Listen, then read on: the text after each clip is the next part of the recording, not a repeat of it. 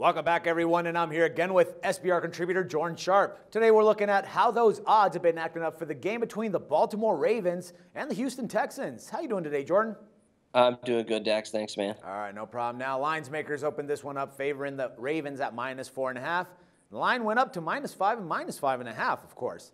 Now, the Ravens, they've put up a good game and won against the Jaguars last week, 12-20. And what a game with the Jaguars last night. How did they pull that one off? Anyways, Texans-Colts last week. Texans also put up a fight, but ended up losing by a touchdown, 10-17. Ravens still alive and kicking in the playoff run, 9-5 straight up and 7-6-1 against the spread. Texans still alive also, but with very, very low mathematical probabilities to actually make it, like you said. 7-7 straight up and 8-5-1 against the spread.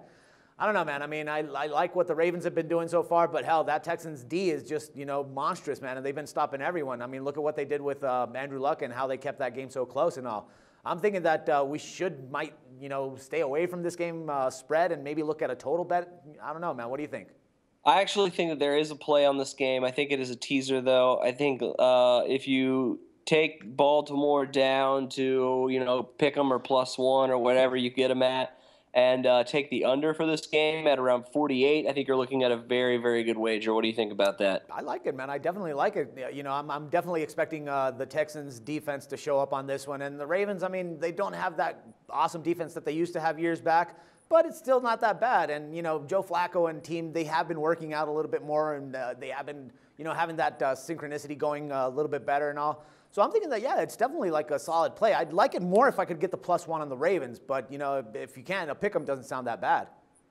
How is Torrey Smith healthy and everything? I knew he was banged up for a little while, but he didn't really have a great game, I don't think, last week. If his health is looking okay? I think I think it puts a lot more stock in this teaser just because obviously there is a chance the Texans could win this game outright. But I think if Torrey Smith is back and healthy, which I don't know too much about, but if he is and everything's okay in that end, I think that the Ravens have a pretty good play here. I think you're being worried about the Texans defense is valid, absolutely. But in the end, I do think that Baltimore, that offense, they've just been able to run the ball with whoever is in the backfield. It doesn't matter, and when they have that kind of a run game going, that pass game with Joe Flacco seems to open up a lot more, and it really starts to they can go downfield, almost whenever they want. So I think that Baltimore maybe on a teaser here with the under at 48. You tease this up to 48 or 49, there's no way it's going over because this is between two really good defenses. So really, the question remains of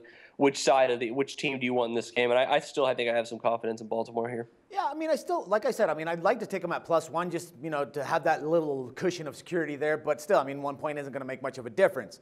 Now, the thing is that I do think that they should be a little bit wary about that Texans defense. Look at J.J. Watt. He's always coming up and blocking the passes and all that. And, even though Flacco is a good quarterback and all, and they are lighting up pretty much at the right time, I'm thinking that, having that pressure right there might incline them to run the ball a little bit more than pass it. But, I do definitely like it. I think that you nailed it right there with saying that this isn't going to have many points. And taking the Ravens, pick them, be it pick them or be it at +1, it's definitely like a solid play right there on that teaser, man. Oh, yeah, also, I forgot to mention for the Texans, Andre Johnson does look like he is going to play this week, too. So that adds a little bit of doubt, but I still think, it's the Ravens here. Who are the Texans going to play? Case Keenum for quarterback? That's the last I heard. So, that's another thing that you really can't give them, I think, too much credit here just because of the quarterback situation. I think I heard that. I cannot confirm that, but yeah, that's what I have heard. Case Keenum rumors. So we'll see. We'll see what that looks like. But really, they may not even named starter yet. But I don't know. We'll see. That's another thing that just gives me, I think, more.